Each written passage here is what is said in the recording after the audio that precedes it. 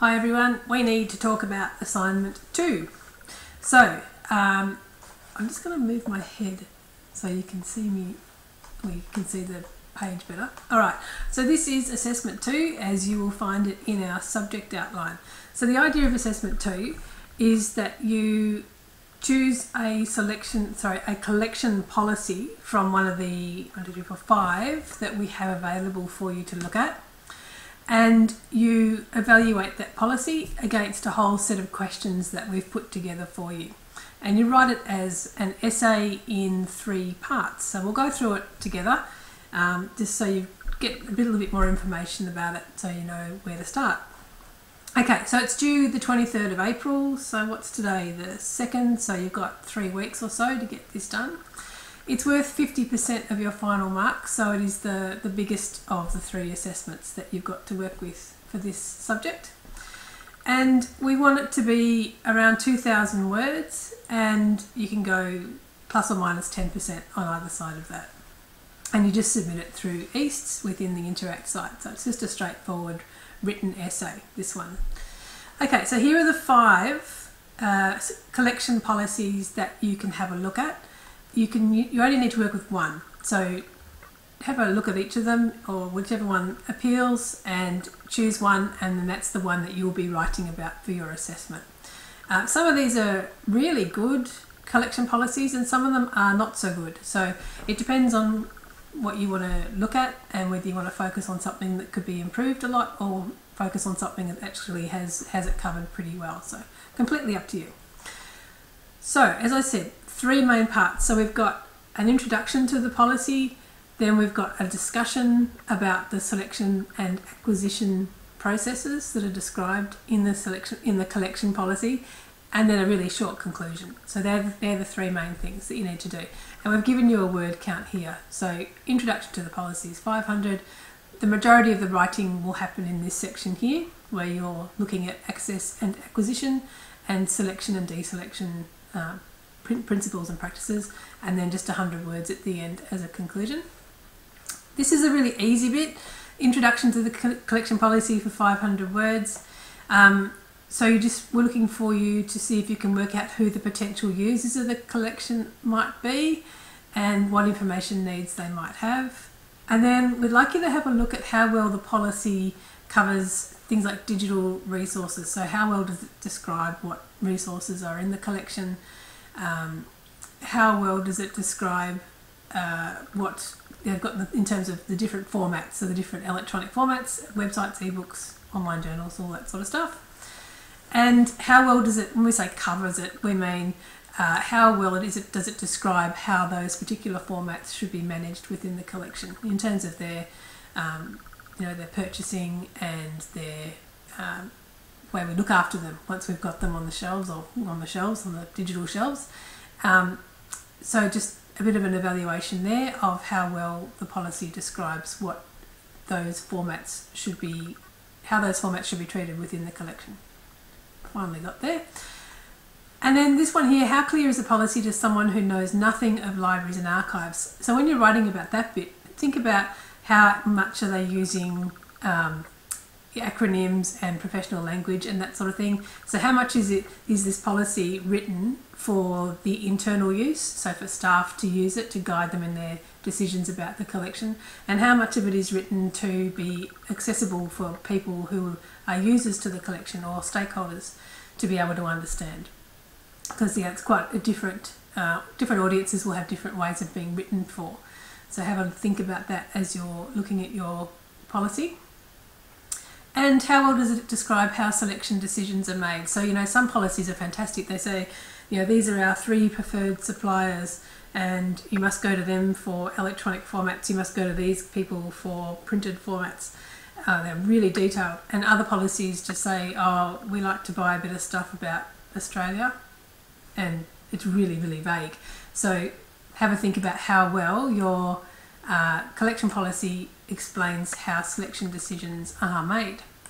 So that's sort of the easy bit. That's really just looking at your policy, pulling those things out of it and writing it up. So 500 words just to do that. So that will work as the introduction to your assessment, to your writing. Now, this is the big chunk, selection and acquisition discussion. So we've got 1400 words here and 2 major parts. So if I was doing this, I'd aim for 700 words each for each section. And within here, we've got a whole heap of questions for each of those 2 things. Now, you can do this in whatever way you want. You can either use each individual question as a heading and then write a paragraph under each of them, or you can group it into sort of more thematic things if you like. So this one, so like for example, if you're looking at this one here, selection and deselection principles, you could do a whole section on weeding, or you could do a selection on you could do a section on donations, or you can just write question, answer, question, answer, question, answer. So whatever works best for you, have a think about how you'd like to approach this. And you might start writing it with question by question, and then think, oh, it would actually flow better if I took the questions out and just had a broad heading, weeding, or broad heading donations, or something like that. So no hard and fast rules about how to present this. Just keep an eye on the word count and make sure it sort of reads as a nice flowing essay. But headings are fine. You don't be nervous about using headings. So these questions are all pretty straightforward. I think you won't have any trouble answering those. If you do, just let me know and we'll talk about them some more. This one got a question the other day from a student, so I'll just talk about that one. Are there any non-standard restrictions on interlibrary loan access? So you know how if one of your users wants something to read that your collection doesn't have, your collection or your library can contact other libraries who do have that thing and say, hey, one of our users would really love to read this book, we don't have it, you guys do, can we please have it on an interlibrary loan?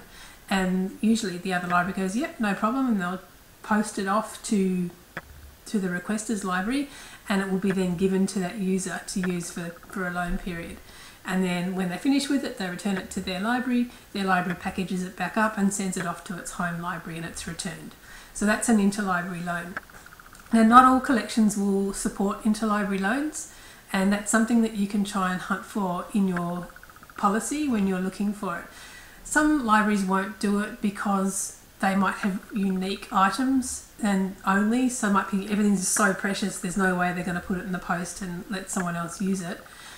It could be that they're fragile, it could be that they're like really, really valuable, and therefore they're not available for interlibrary loan. It could be something like the formats are not good for interlibrary loans, so things like microfilm or something like that, often they won't get loaned out because they're so fragile.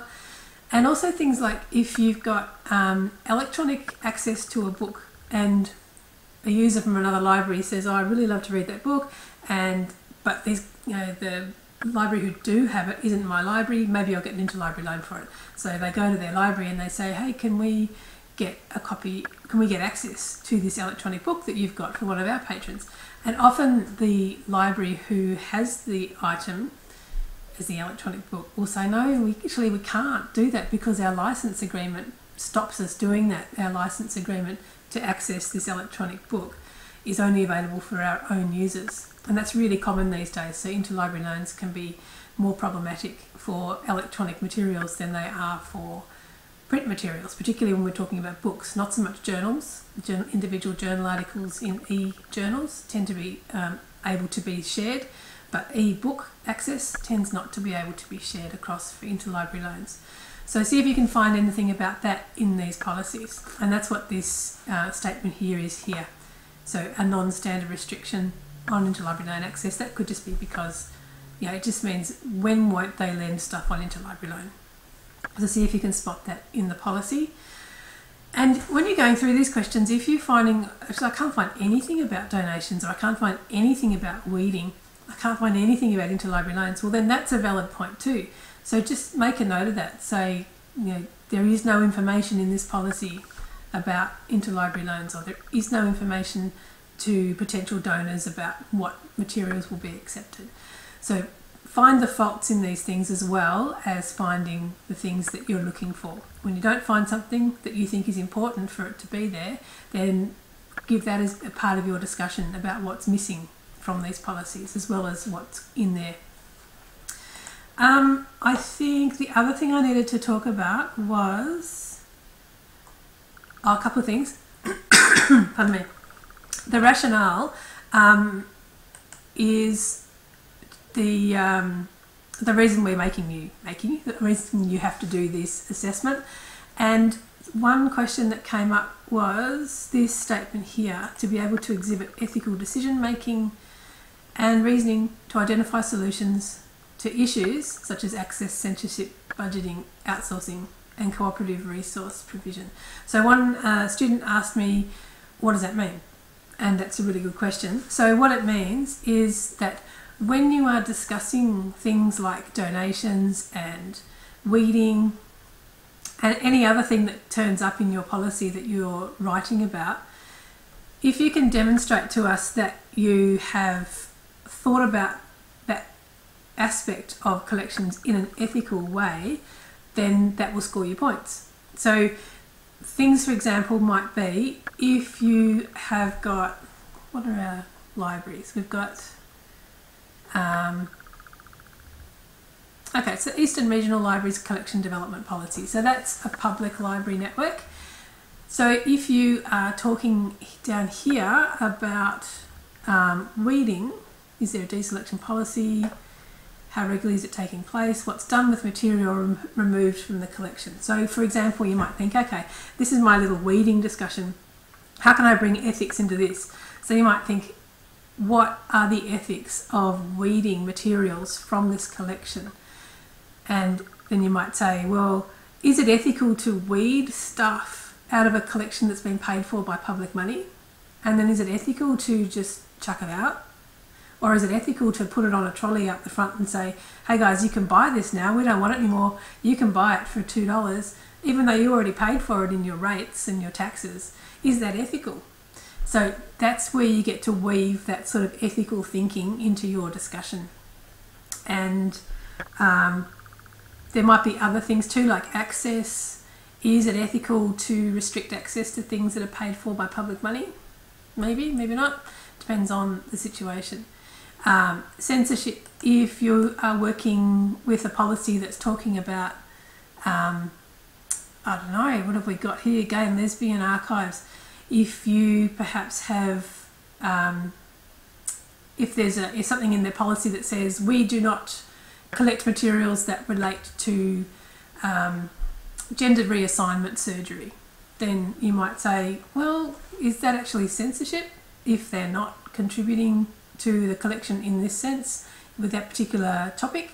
Are they censoring that topic, or is that just a defined focus and that's okay? So that's where you can just sort of thread in that discussion about ethics and reasoning to add to that discussion. And if you manage to do that, which is sort of like the hardest thing to do in a way, because it's not just describing what you can see in the policy, it's taking it a step further and showing your thinking around those issues, and you would get good points in this section here where we're looking at ethical decision making and reasoning.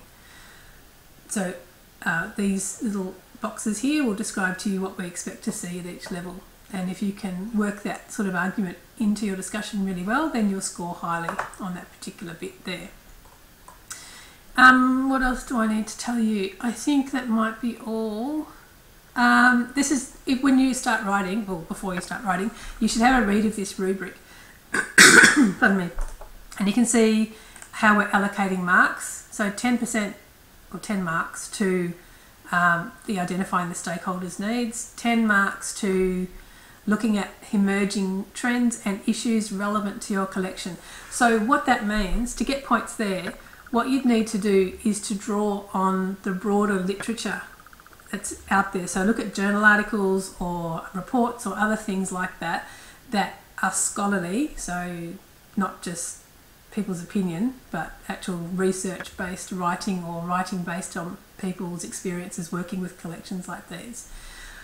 And see if you can get any ideas from them about how collections like this could be handled. So if you were doing, for example, the the Lesbian and Gay Archives collection, then you could do some searches in the literature, so in journal articles, that to find anything that's been written about similar archives and how they're managed.